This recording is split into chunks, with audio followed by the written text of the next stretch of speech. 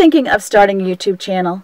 Would you prefer to watch someone else try to do it following all the advice the experts are giving? Would you like someone else to do your research for you and figure out what works? If so, stay tuned.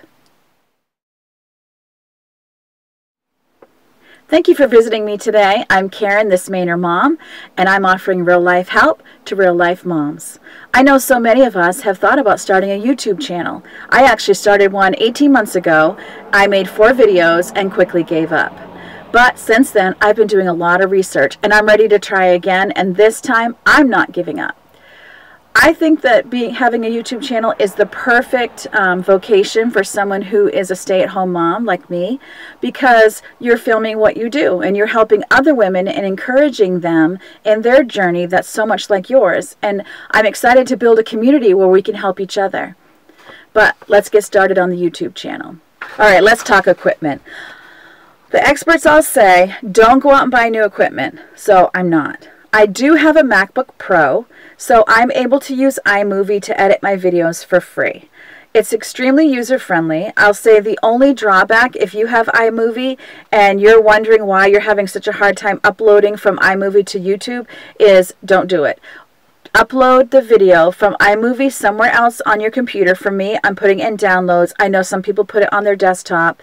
And then when you go to your Creator Studio on YouTube, you can go from the Creator Studio back to iMovie and load it from there. And once I did that, I mean, I had tried uploading for like 4 hours, and I couldn't even see a bar that told me how far I had gotten.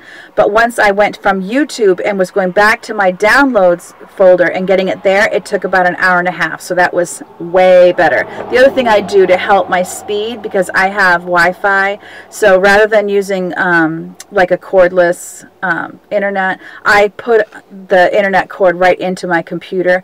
I don't know if that really makes it faster. I'll have to try it wireless and see the difference, but I have a feeling it might. So I have my MacBook Pro, I have iMovie, I have a Canon Rebel EOS T3i, and to be perfectly honest, if you were to buy a camera for your YouTube channel, I would not suggest this one. The reason is, it has a glitch with the video, and that is when it hits 4 megabytes of memory, it's going to automatically shut off. So if you're making a cleaning video where you just want to, you know, just keep cleaning through the house and keep it running, it's going to shut itself off. So I don't plan on trying more than say 7 or 8 minutes before I'm shutting it off and starting a new clip. Now, I would say that as a new YouTuber, having a lot of clips actually helps me edit. It's easy to put them together than it is to edit in the middle of a clip. So it's actually not that big of a deal.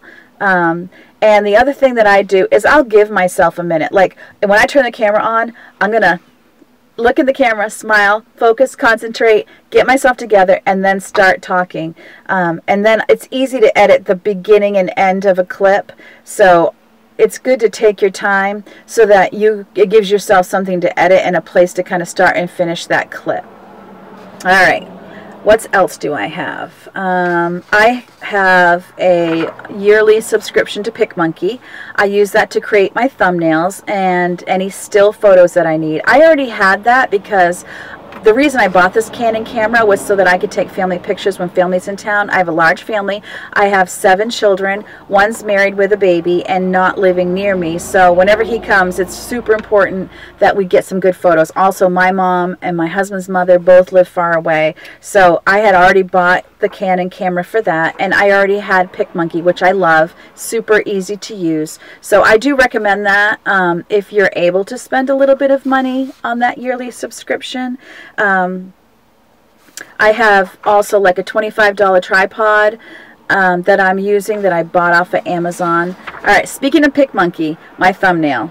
I've changed my thumbnails from when I was doing it 18 months ago to using a background color that's the same every time that people will recognize as mine. I'm always putting my face in, eyes showing, the whites of my eyes are showing, so that people will become engaged in my thumbnail and seeing it more as a stop sign, using a really bright font, a really large font. I'm more careful about having it something that people find very viewable on a phone. So, you know, when they're viewing it on the phone, your thumbnail's about this big. So it really needs to pop. So I'm working really hard on making my thumbnails pop. So if you just go to my channel and just look at the list of videos, you'll see a huge difference from when I was posting before to when I'm posting now and how my thumbnail looks.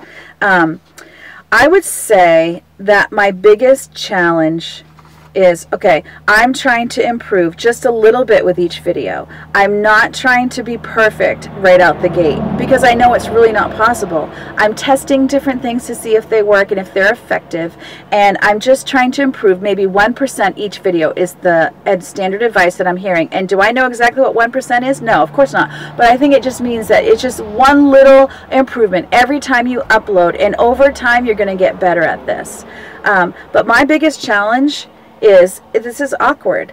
I really want to build a community. I really want to meet more people online. I love the people that I watch, and I would love to build a community with them. I would love to build a community with you.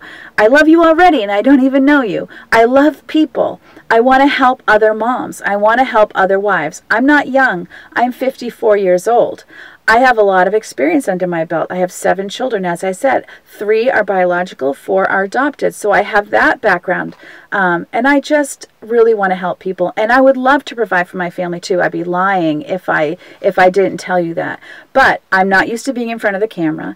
I'm in a small house, and I don't want my family staring at me while I'm getting used to doing that. And I feel like they're kind of like critiquing me because, you know, I have teenagers, and they're often embarrassed by whatever mom's doing.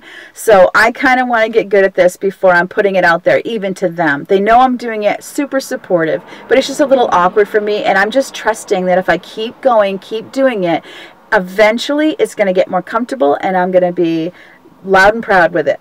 And, you know, I haven't told any of my friends because I don't, you know, they don't watch YouTube videos like I do. They're not watching cleaning videos, the type of stuff that I'm creating.